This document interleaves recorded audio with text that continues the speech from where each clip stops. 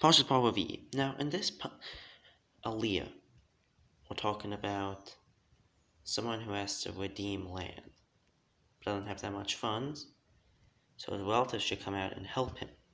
But if he has no relatives to come and help him redeem it, and if he has enough funds, he should go and redeem the land.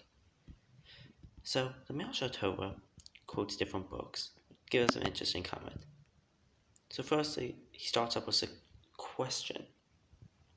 First we're talking about relatives, and then suddenly he's talking about the person himself redeeming it. It's interesting. It goes from no funds, so relative has, or not enough funds, so relatives have to come and help. Now he can go and do it. He explains that the Torah is telling us that if this person supplicates and davens to Hashem for help, Hashem will save him. Hashem will be like his redeemer and will give him enough funds so he'll be able to redeem the land.